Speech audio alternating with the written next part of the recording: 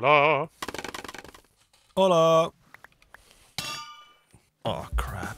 Hello, hello, hello, you beautiful people. My name is Basti, and welcome to Basti Plays Minecraft.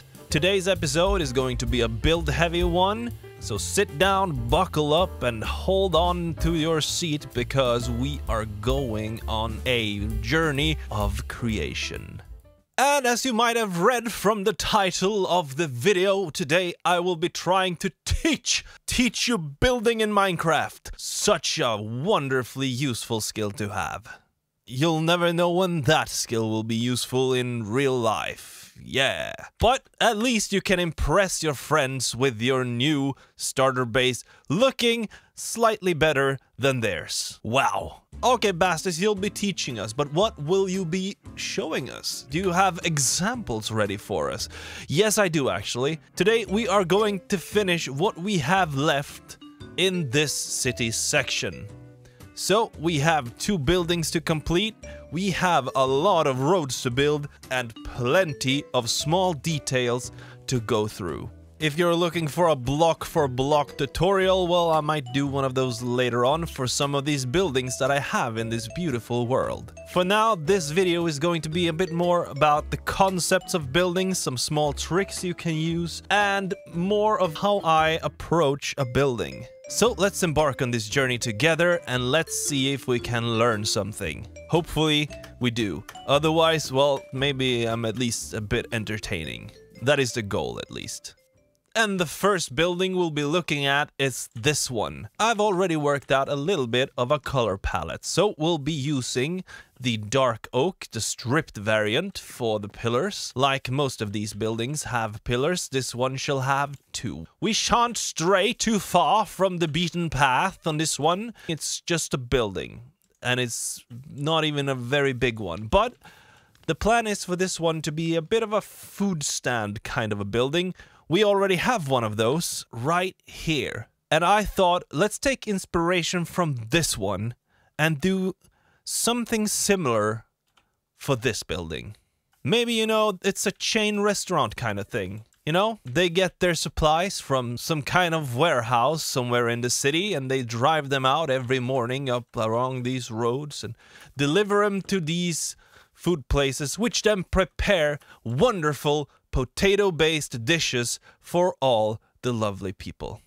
That's, I mean, it could be that. It's lore. We make it ourselves, you know? The first thing I would like to do, now that I already have a color palette for it, it's basically decided from the building down there, what we need to do now is figure out a nice shape for this building to be.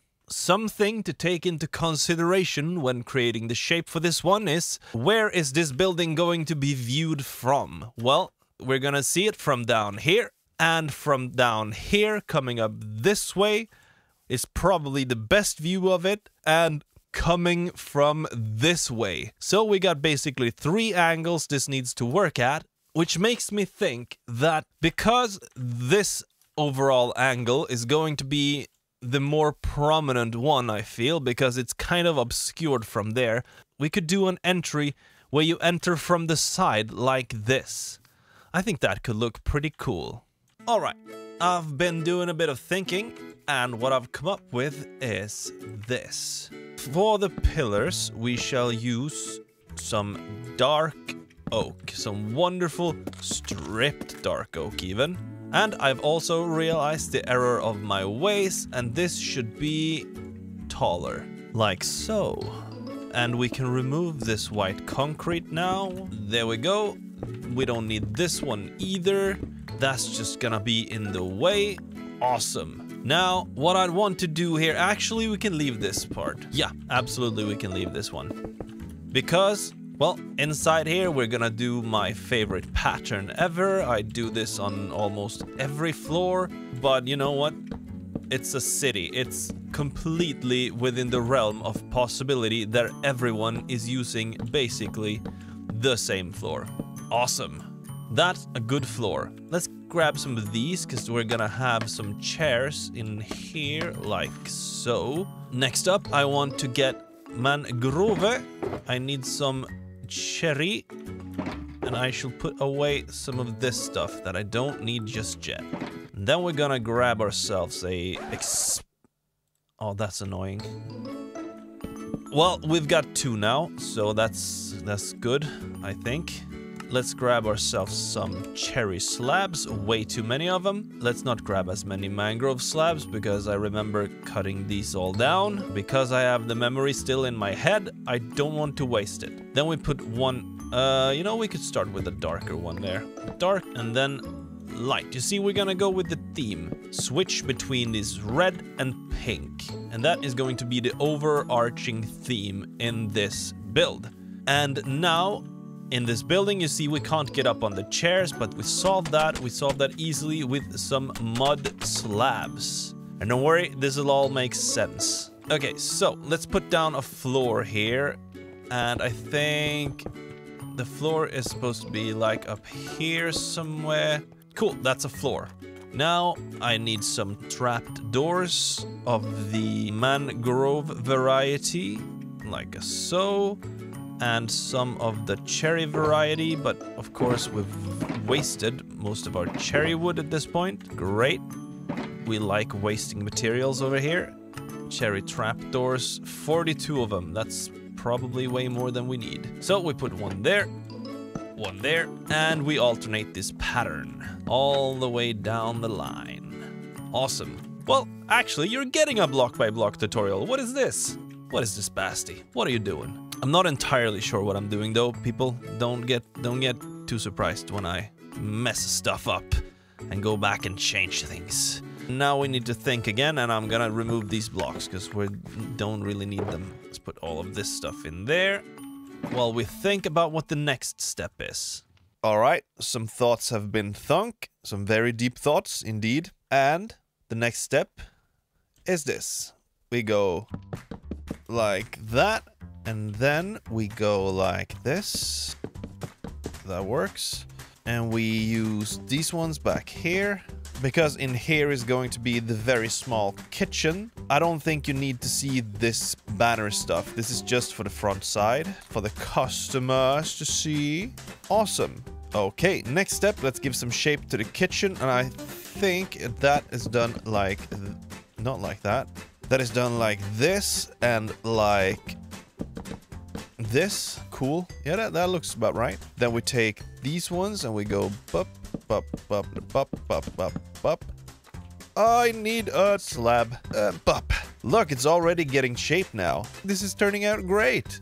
I'm so glad this works. I was unsure. Now I am sure this works. I want to fill this in with the red. Huh, cool. Awesome. Let's put a roof on this thing. Okay, let me slap down a basic roof shape, and then I'll show you the detailing that I've done on all of the other roofs. Because I kind of like this roof style. And it goes a little something like this. Basic roof is in. Let's go do some details. So far, all of these roofs have just been upside down stairs, like a so, and a so, and a so. And you do this all over the place. Even on the sides here. Alright, and once you have all of these stairs in place, you do half slabs like this until you come to this corner here, where you do one on the corner and then I do every other one. Awesome. Dude, this is looking so great so far.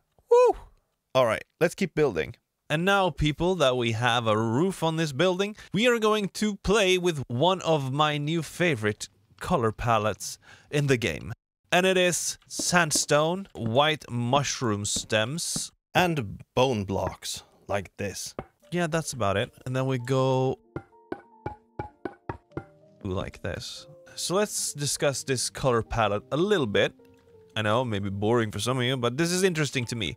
So this color palette here is a really nice way to texture a white. And the white doesn't become overly white, like with... do we have any white concrete still left? Yeah, you see the white concrete there is so white and like zero texture. Well, with the bone blocks here, you can really texture it nicely with sandstone and this white mushroom stem.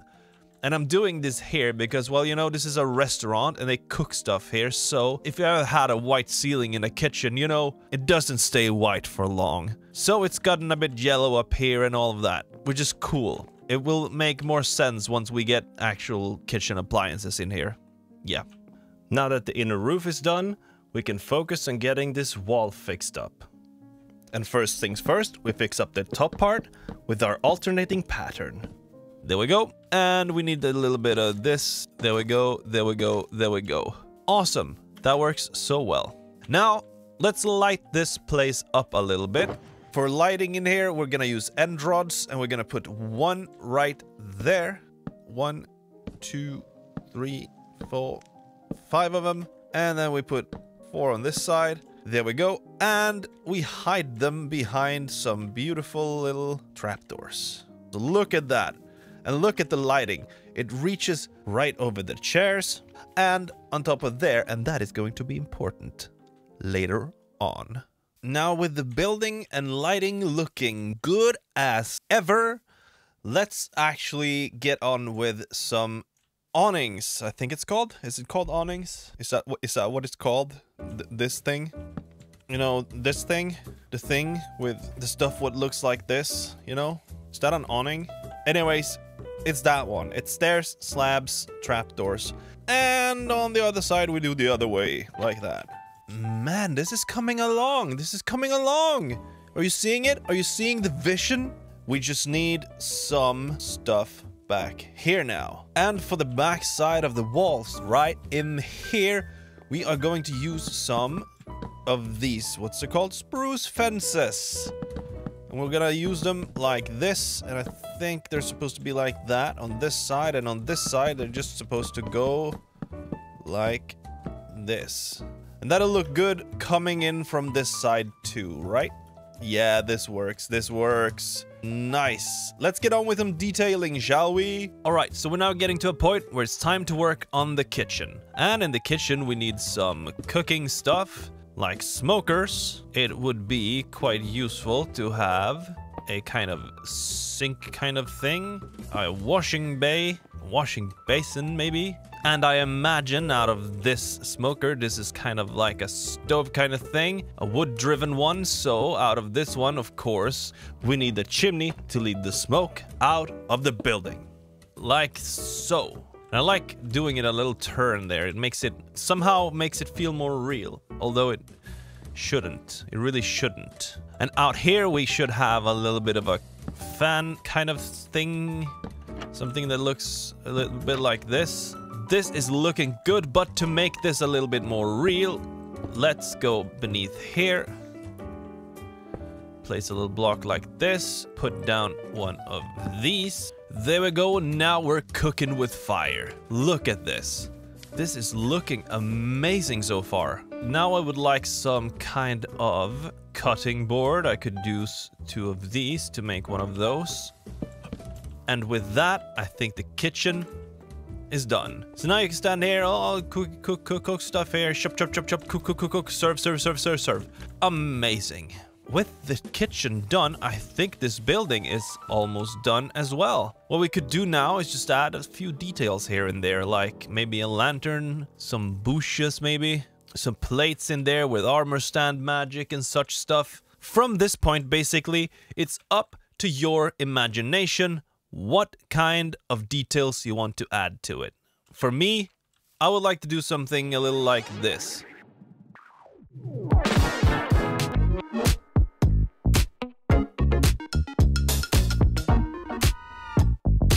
Welcome people one and all to Pose, your one-stop shop for all your nutritional needs. We've got French, mashed, baked, soup, grilled, potato of the day and the honey roasted.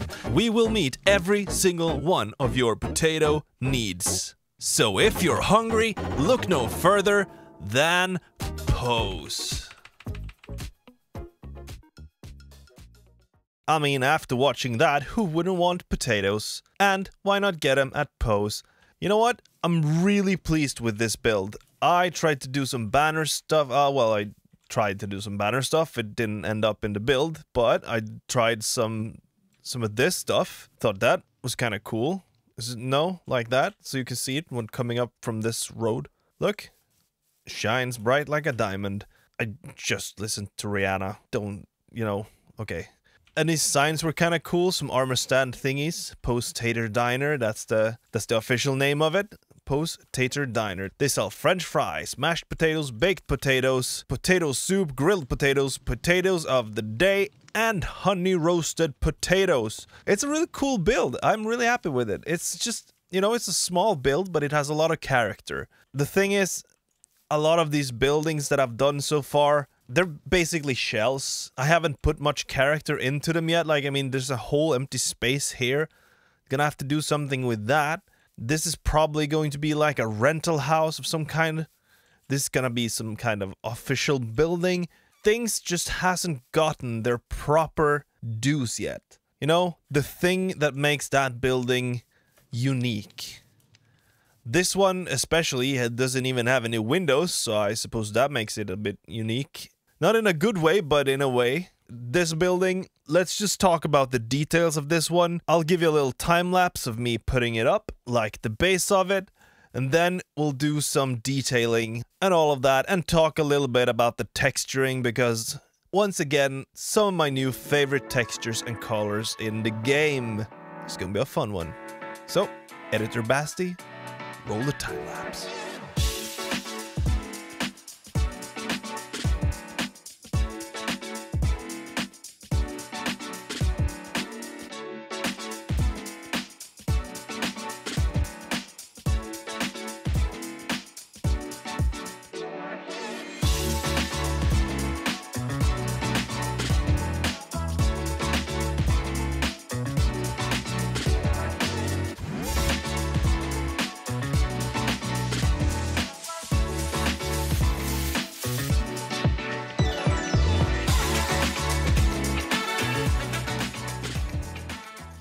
And welcome back from the wonderful time-lapse. And something I've done now that you didn't see in the time-lapse is I've put some of the details in by the windows. So as you can see, all of the windows inside the brown building have these upside down stairs and these iron fences, which is a thing I've decided to use for most of the windows in this city. There's a few exceptions, of course. The windows on this bone block part only has the upside down stairs. It's not overly detailed having this type of window design. I really like it though. I think it looks pretty cool. It could easily look a bit like you keep prisoners in there, but once we decorate the rest of the building, I think that feeling stops quite fast. So I wouldn't worry about it. Now, something more important, we have the shape of the building, which is, well, it's just kind of a standard building. That part there is a little bit wonky. It's kind of diagonal-ish, diagonal adjacent. This on its own would be kind of a boring building, but attaching this part to it makes it a little bit more interesting. And it makes it a bit more challenging doing like windows and stuff, and that usually makes you think a bit more, at least for me, makes me think a bit more and makes me make cooler decisions. Usually, sometimes not, sometimes absolutely not. All right, enough about shape. Let's talk a little bit about texturing. Well, as you can see here, I've already done a little bit of texturing on this wall because, well, going back and doing it afterwards would be a pain. So I just build it like this. But this is just like trying to keep the wall not being so repetitive. Like with this wall, on the other hand, you kind of get away with it because there's not a lot of texture in it. So usually with stuff like the bricks, any type of bricks, mud bricks, stone bricks, regular bricks, all of those are really textured blocks. So if you use a lot of them, that goes for cobblestone as well, although you get away with it a little bit more. The reason that it gets to be a lot using these kind of repetitive textures, and the reason you can get away with cobblestone a bit more, is that cobblestone is a bit more chaotic of a texture, so it takes a little bit longer for the eyes to see the texture repeating in a meaningful way. With these kind of bricks, it's super easy to see how it's repeating.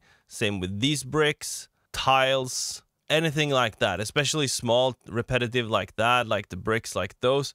It's unpleasing to the eye because it's nothing in reality that we see day by day has that kind of repeating texture and pattern to it. It looks unnatural and not in a pleasing way. So that's why in these type of buildings, I do stuff like, oh wait, hold on, it's raining.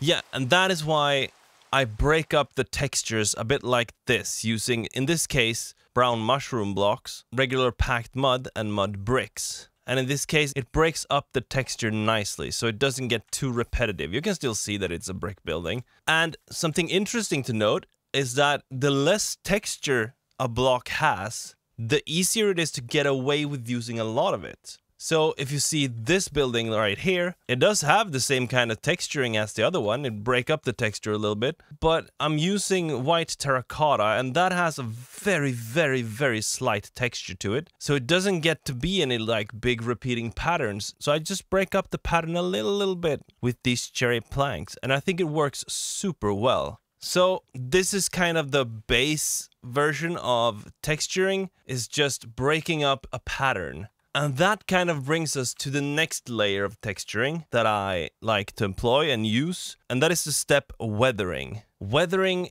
can be really cool and really nice, and can be also a lot. Weathering you can do if you watch B-Dub's videos. He does it great. He's amazing at it. He uses all kinds of different colors to make super cool weathering. But I'm not at his level yet. Might get there, who knows? Someday if I keep up with practice. So as you can see, this building doesn't have anything like that, and not a lot of these buildings do. But as you can see, this kind of building kind of uses the weathering technique a little bit. The way I break up the blocks in this one does make it look a little bit weathered. But a better example of this is the rocket shop up here. As you can see on this building, this is clearly a red building using mangrove, red terracotta, and mangrove planks. But I break it up a little bit and weather that with the bricks and the smooth granite block in this case, and a little bit of regular granite too, if I'm not remembering that wrong. That is supposed to be like wind and rain and snow tearing at the building a little bit. Another building which had a bit more clear example of this is the house I actually live in, this one. This green building, I've used the same kind of weathering technique, but with the bricks and this time the actual granite block. And I used that to make it look a little bit more weathered, like you see that almost like the paint is flaking off. Because I used the color palette for this building is basically green terracotta, lime terracotta I mean, green concrete powder, and the moss block. And you see the lime terracotta is definitely a more brighter, less saturated green, and it goes into the more saturated and even more saturated and more texture. And I use that to my advantage by using the really textured and darker blocks around the place with the damages in. And that way you can see it get less and less textured away from the damaged parts. And I feel that is a kind of a cool way you can use this kind of texturing techniques.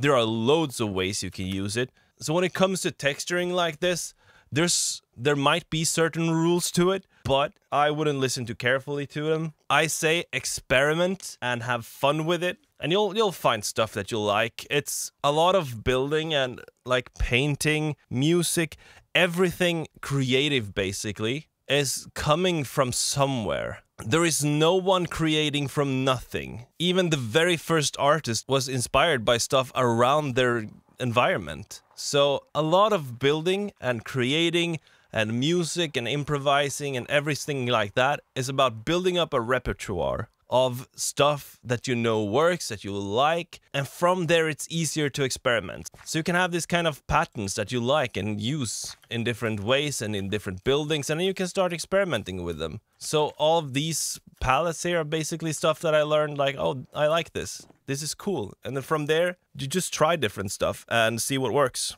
I don't know, this might seem boring to you. This is super interesting to me. I love this kind of stuff. If there's one skill that you could train yourself, and it's quite easy and extremely hard at the same time, you have to train your eyes and your brain a little bit. I know that if you're new in building in Minecraft and stuff, this could be probably the hardest step.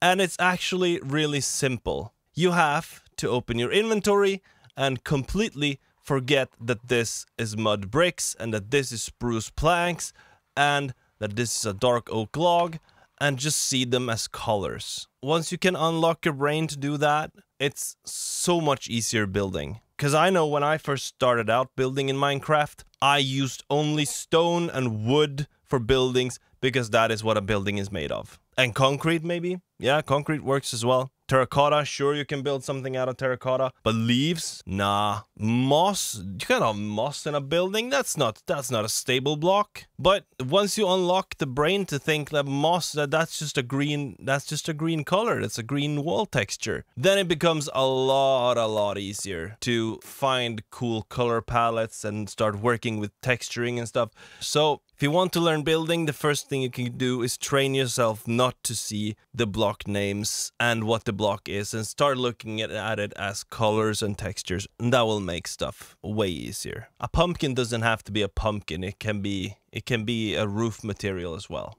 And so with that knowledge in mind, let's now have a look at this building behind me and see what kind of weathering we can do to it.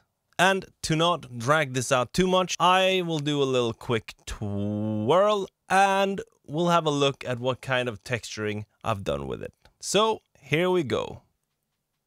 And this is what I came up with. So let's go have a look at it. On this brown part, I like to use some dirt and some of this brown concrete powder. And I use this to make it look like water has been running down the building, eroding the walls a little bit. I think it looks cool, and once we add more details to it, it will look even better. This is kind of a safe weathering choice because it is the same color. It basically just changes in saturation and a little bit in brightness. On the white part, on the other hand, it gets a bit more fun. Still not super exciting. I mean, we're still using only like white colors. But we have some birch in here, gives us a lot of textures, a lot of nice textures, some calcite and white mushroom blocks. And I've also done some things like this, switched around some of the bone blocks a bit. It gives a little bit more texture to the build as well. As you can see, a lot of white mushroom up there, a lot of calcite, not that much birch. I feel like when it comes to the most extreme parts, you don't want to use it too much. So I usually stay kind of reserved when doing this type of weathering on a smaller building, depending on the color choice, of course. Because none of these textures are that extreme, you don't need to do a lot of texturing for it to feel like a lot. So if I were to do more of this texturing, you would kind of lose the bone block in it, kind of. That is fine though, if that's what you're going for, but in this case it wasn't, so I think just this small weatherings is just gonna do me just nicely. But now I think it's time to do the final detailing on this building and move on to our next project. So let me just finish this building up and we can move along. And just like that, the details are in. Some beautiful plants, some potted plants, some big potted plants. It's just the large pot with the small pot inside of it, a dead bush and a acelia leaf. A lot of bushes. Some of these, I love using scaffolding in this way. There's also some pots hanging here from the wall. Lots of greenery. Lots of pots.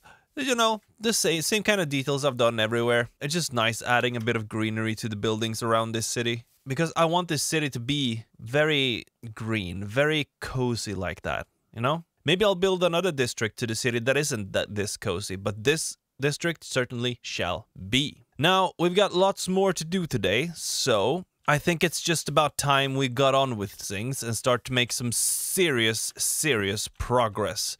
And you know what? What we'll do now is going to be one of the time lapses of all time where I do a lot of stuff. A lot of stuff. First off, I'm going to need to build the roads and design where the roads are gonna go. Then I have to add some details around the roads, like these. Add my street lamps. I'm going to add detail to some of the buildings that are lacking detail, and probably some other stuff too. This is going to be a project, and it's gonna take me quite a few hours to do, but I will roll a time lapse and I'll see you at the end of it, when this city section is actually fully done. Let's get into it. How it's supposed to feel.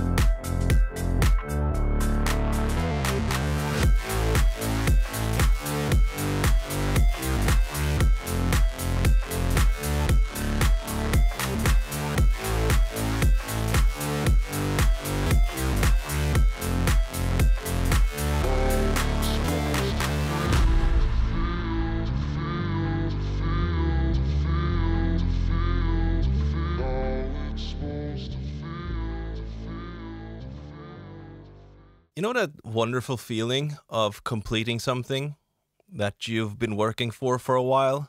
Yeah, that is the thing. And I'm done. And it's beautiful. Do you want to see it? Do you want to see it? Okay. This is it. This is the first section of my city completed. Let's actually take this road first. We already had this road going up here, which is beautiful. We like this. We all love this street. Very nice. But we now have this stairway connected down here so we can walk back here. Awesome. That is cool. Admit that is cool. And please admit it in the comments as well. Admit that it's cool. Good. Good that you admit that. So now, when you come up the stairs, the road continues up here. And up here, we've got our beautiful houses. And it's pavement all the way. I even made this back alley. I paved it all. I did all of this. And it's blocked here. And it's blocked here. I don't want you to walk through the one wide gaps. So once we come up this road a little bit more, you can see that this balcony is fully done. Before, it was an empty husk of itself, and now it's a completed thing. The road back here as well continues. Before, it ended up here, and now the road goes all the way around. And the road continues back here in to Main Street. But when it comes to Main Street, I want to show you it from this direction. Look at this. Main Street now is so beautiful.